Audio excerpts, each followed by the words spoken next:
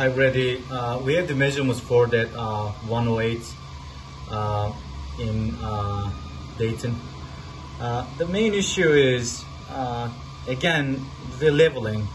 Almost all the units they are out of level, and I don't know what's the best way to proceed with this, because we always have the conversation for all the jobs, and the next job we do for you guys, nothing seems to change. So I don't know. I'd like your opinion on that. So like, this is one of the units, it's unlevel, but all the units there's major leveling issues. This is, let me know what you think, what you would like to do about that.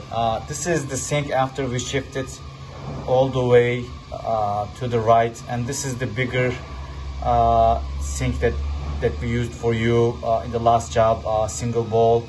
So that's another thing I wanted to confirm with you.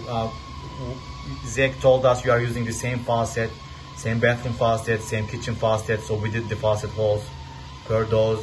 Rectangular 18-13 white sinks on the bathrooms. Here's another unit. Again, see the note, it's unlevel. So if you can confirm the sink positioning, kitchen sink, bathroom sink, 4 inches backsplashes, and what you'd like to do about the leveling would be great. I'll be working on the pricing of these later today and sending you the approvals. But in the meantime, if you can let me know your opinion, that would be great. Thank you.